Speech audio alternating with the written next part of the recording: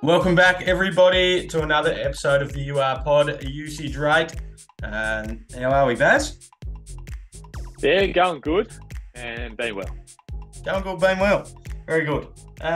So we're continuing with our Supercoach cross NBL Blitz previews, looking at Melbourne United this time, who are playing tonight against the Brisbane Bullets. Who we got highlighted on the big board, mate?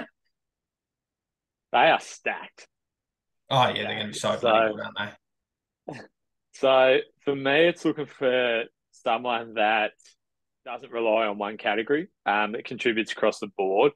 Because I feel like if I go with someone who I know gets sole points, like just say Chris Goulding, um, at some point with all those mouths to feed, he's not going to get them. And so I've gone with Luke Travers.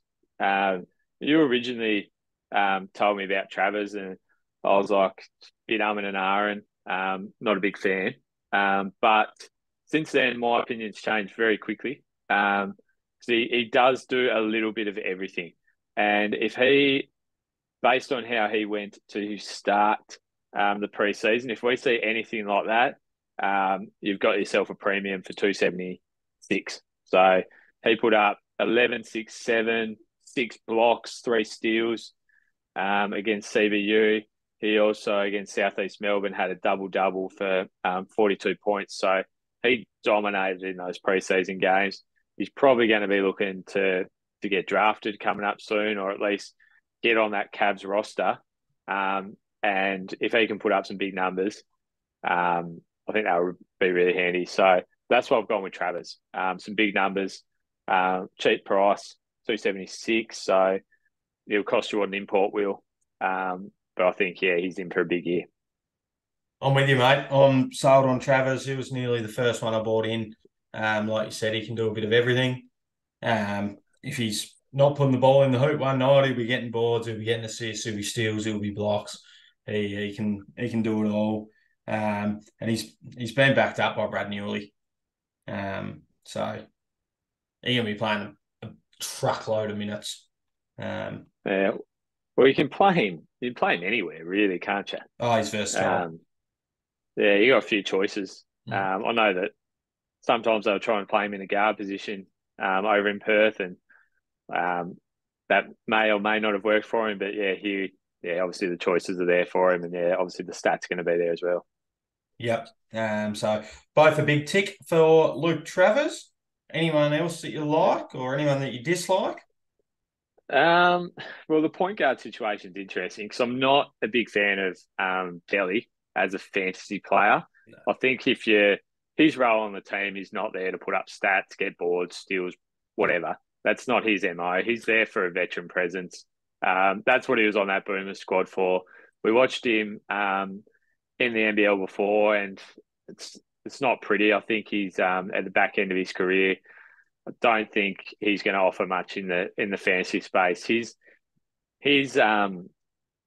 presence or his contribution to the team is far beyond the stats. It's definitely more that locker room presence, and priced at 255.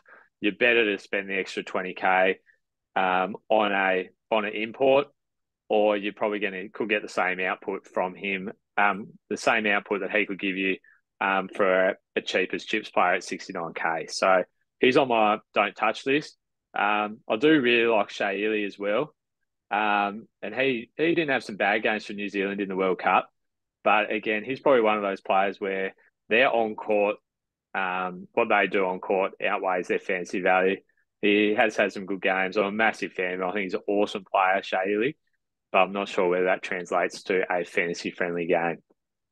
Yeah. Interesting what you said about Delhi with his price at 255. Obviously, their NBL averages over the last 2 years have come into that. He was out last year, played the year before, but he's priced at more than Isaac Humphries. So maybe his production's not going to be as low as you think. And he's only 7K less than Mitch McCarron, who you really liked. So it's an interesting one. Maybe he's going to get the steals, and Yeah. maybe the fancy friendly high steals, low turnovers. Hmm. He's probably maybe that might give him a fancy friendly score. But yeah, I don't know. I just think that I'd probably rather spend an extra 20K on import. but he's priced at that for a reason, and obviously they've done the maths. But yeah, I just can't see him having a fantasy friendly year. Jeez, Yeah. don't keep that receipt on me though. We'll be holding you to that all year, I reckon. I'll And get that Shea back Ili in 2 weeks. obviously had the injury concerns with the concussions last year. So, Yeah, although he had a really good World Cup, hopefully those concussion issues are behind him. I really like Shea Ili's game and agree with you that his impact is far beyond the stat sheet. So, yeah, I don't think I'll be touching him either. when he Uh, played, they won. yeah, Like, yeah, yeah. 100%. And then as soon as he got that concussion and he was out, they looked like a totally different outfit. So Yeah. yeah, he's winning record to be unreal, I reckon. Yeah, he's a really good, really good NBL player. I'm pretty big on Ariel Huckporty. Um, only priced at 172. I do quite like Melbourne's schedule. They've got two in the first week, Tassie in the second week, and two in the third week. So I like that. Just going to keep an ear out for Joel Chul news. He's looking like he'll be back a little bit quicker than first thought. So I'm just going to keep an eye on that. But I think Huck Porty can add some good value pretty quickly, especially if he's going to be playing some starting minutes. Good rebounder, blocks shots, loves blocking shots. Does foul a little bit, but no, I think he'll be a pretty solid addition from the get go if Luala Yeah, Chul's still a month or so away. yeah. JLA will be an interesting one because yeah, Mm. when he comes back, obviously he's priced pretty high, Mm. and they do have a little bit of a lean patch where they do play one game for a few weeks in a row. So when he comes back, will be huge, but he might help you at the back end of the season. And he's a monster. He's a beast. Just if you are going to pick him for one game, don't pick it when it's at my state. He And we all strutted know down there, why. didn't he? Yep. He Um, did. what's he priced at? 353. Three fifty Um, three. That's yeah. expensive, isn't it? So yeah, that's huge. So That's that's how on the good he same was, though. kind of yeah, that's similar to kind of your Alan Williams. So I guess that they're probably gives you an indicator of the season that Alan Williams had last year Mm. with a heap of double doubles. That Yep. JLA is probably going to give you a similar output to what he did. Yeah, and he averaged 20, 10, 2 blocks in China last year, so he hasn't dropped off at all. He hasn't lost a step. I'll tell you that much. No.